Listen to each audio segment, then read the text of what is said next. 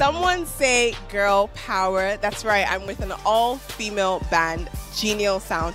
So what does genial mean? It means pleasant, cheerful. And you guys have been together for how long? For 2 years now. So most of the music that you make, is it cheerful sounding music? Yes, of course, we make crossover music, so, and I'm so sure when you listen to those kind of music, you'll be overwhelmed yourself.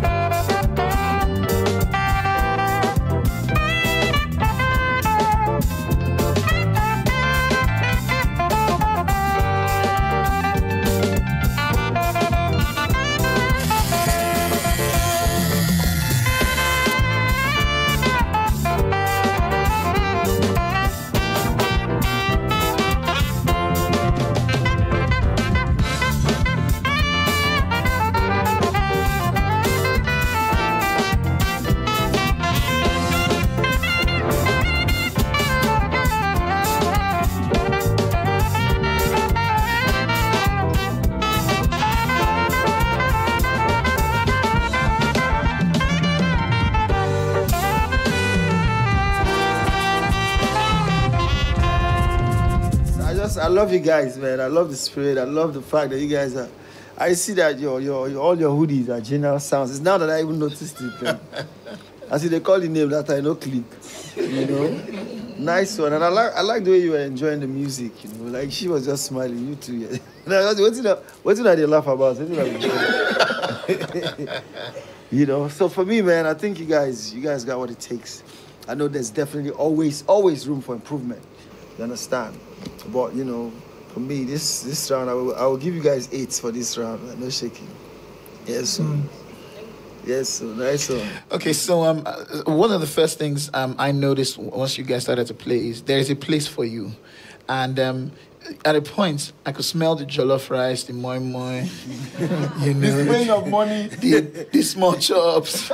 You know, it was complete. So I think you guys were very wise in your song choice. You are in that space. You know, I can hear that. You know, whether it's wedding, whether it's como, whatever it is, like you guys have that space, and I think that it's wise of you to recognize it.